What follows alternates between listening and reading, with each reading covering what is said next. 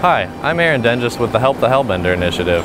I'm here along the Blue River, the only part of Indiana where hellbenders can still be found. Anglers fishing along this river are at risk of accidentally catching a hellbender, so it's important that they know what to do if they catch one. Anglers aren't the only threat to hellbenders on this river. Paddlers can also be harmful if they aren't careful. I'm going to talk to some of the residents here in Milltown, Indiana to find out what anglers and paddlers can do to do their part to help the hellbender.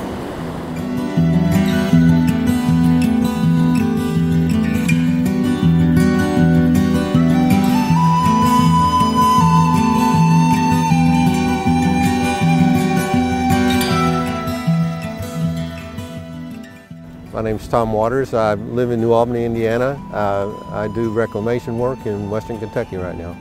I am Bob Sawtelle, locally known as Ranger Bob. I work for DNR, but I'm also part of a Black Angus herd operation. If you hook a hellbender, most times you're going to be fishing at night. You're going to be fishing on the bottom and fishing with live bait. What do you do when you catch a hellbender? The worst thing you can do is try and disengage the hook.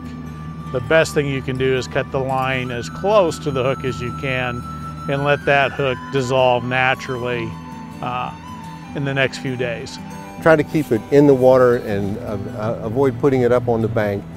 They're ugly, but they're virtually harmless. The best thing to do is leave them in the water, cut the line, and release them. One of the best things you can do after you catch a hellbender and releasing it properly, take that extra time and report it to DNR. You can report it at the DNR State Park office at Obannawood State Park. You can use the dnr.in.gov. Or visit the website at www.helpthehellbender.org. A lot of people kayak and canoe on Blue River. What you should remember when you're doing it, this is in a very delicate environment, and when you're canoeing and particularly at the rapids, to be as gentle as you can on the environment and on the rocks and structure to avoid damaging their habitat. One thing is, if the water is extremely low, don't go. The act of scraping canoes and dislodging boulders, gravel, all disrupts that natural habitat. So pick the right time to go. Don't scrape your boat on the bottom. Don't construct chutes and riffles. Don't do those things that will change that natural landscape of the riverbed. Help take care of what we got. If you do that, the end results, the hellbenders do better, the fishing's better, your experience is better. Everyone can do their part to help the hellbender.